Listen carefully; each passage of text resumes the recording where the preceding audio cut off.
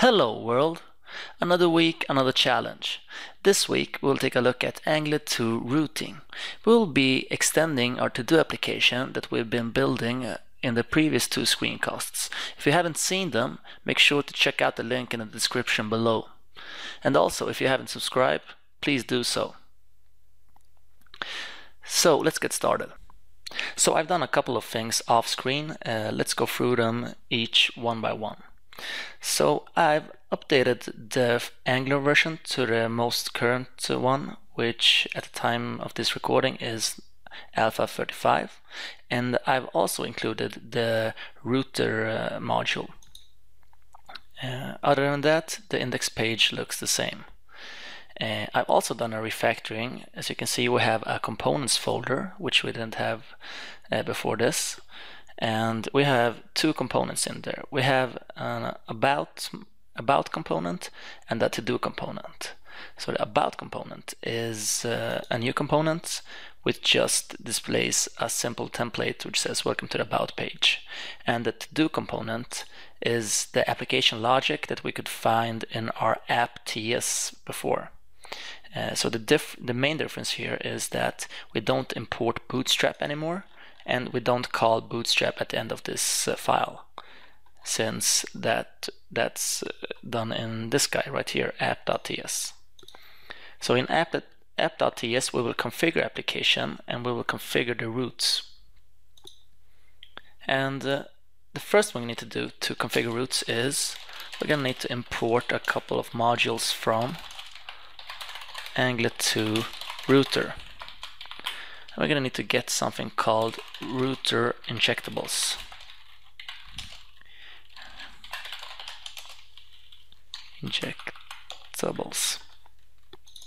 We're going to pass these in here as component injectable bindings. So we can't actually see what kind of list this is in the definition file, TypeScript definition file.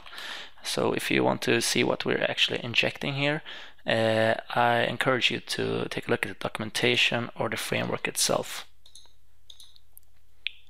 So once we imported that, we can create our template. So we're gonna use a custom element here called router outlet. And this is the outlet where the components will be loaded into. If you compare it with Angular 1, it's the ngview directive. We're also going to need to pass router outlet. That's here. Alright, so we haven't actually imported router outlet yet.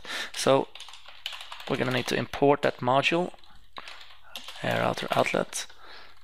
We're going to pass it into the directives here. And now we want to be able to actually configure the routes. So we want the to-do component to be loaded once we hit the index page. So to configure the routes, there are probably many different ways to do this. Bear in mind, I'm no expert in Angular 2 yet. I've just familiarized myself with it for an half an hour or so before I started recording this. So this is a way to do it. Let's see here. So we want something called router config, which is another annotation, or root config. And we're going to need to import this guy from the Angular 2 router module. And here we can pass in router configurations. So we can say that for the root path, we're gonna want to load a component to do. Then we can give it an alias, which we can use when we create our links later. So we're gonna call this the home route. I'm gonna copy paste this, and we're gonna create an about route as well. Then we want to load the about component.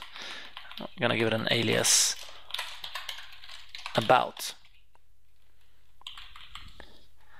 Alright, so now we have configured two routes, and since the selector for this component is app, this will be matched up with the app custom element here, and the routes will be configured. So hopefully now when we reload the application, we will see the to-do component be loaded, which is this guy right here. All right, so if we read the error message here, we can see that no base href is set. So the default location strategy is HTML5 based, and for that to work, we're gonna need to provide a base href on our index page. So up here in the header, we can just say base href, tell it that it's the root. And now hopefully if we reload the page, yay, so we got the to-do component loaded into the router outlet. So it looks the same as before, and we have validation, and so it looks the same, but we're actually loading it into the outlet instead. So now we can create, let's see here, now we can create in our app.ts here, we can have some links to the about page.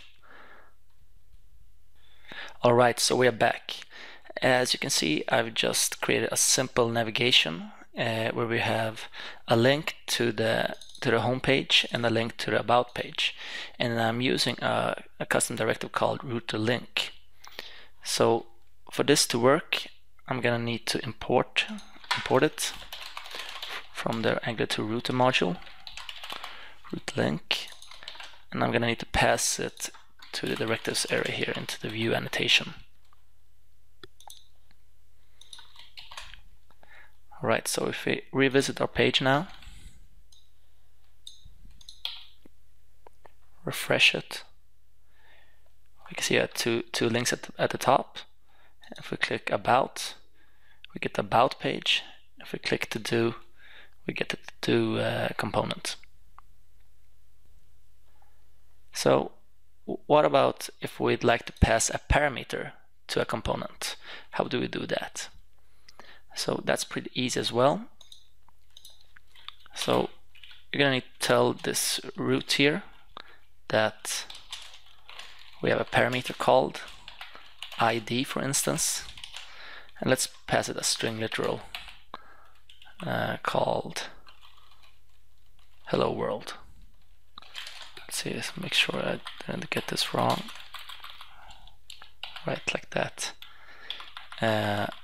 Let's pass hello world. And in our about component, we're gonna import root params from the router module.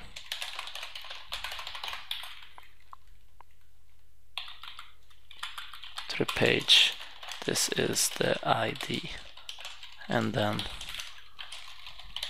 bind to something called ID. For that to work, we're gonna declare a property called ID, which is a string, and to the constructor we're gonna resolve root params as params, and we're gonna assign the ID property to params. We're gonna get the ID param.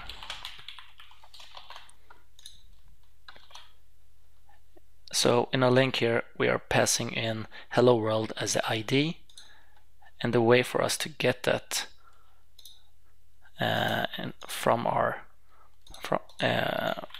to get it in our component is to resolve root params in the constructor, and then we can access the parameters by using this get method. And we're also going to need to redefine the root, of course, to say it that we are passing along ID here. So if we refresh the page now,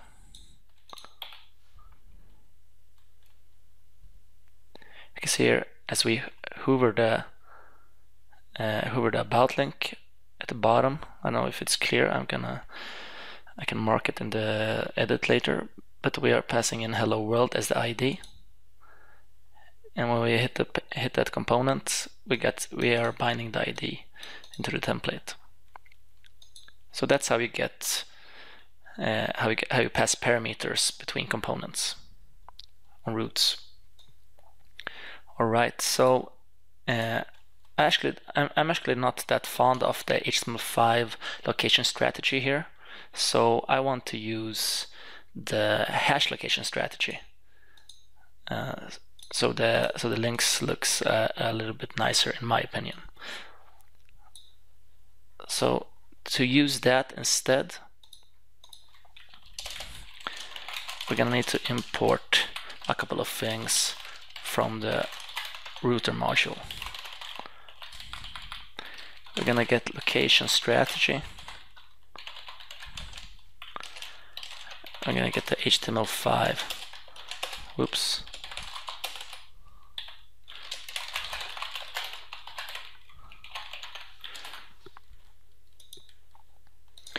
And then down here, where we bootstrap the application, we're gonna need to bind, and once again we're gonna need to import bind before we can use it. We're gonna bind location strategy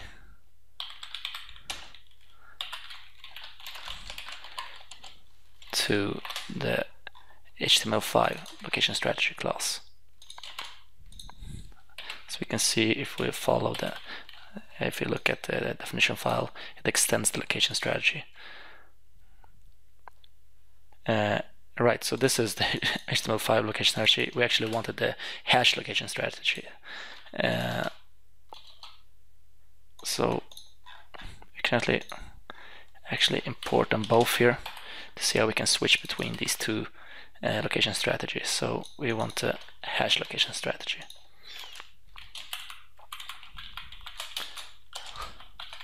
Let's make sure it all fits on the screen. Right.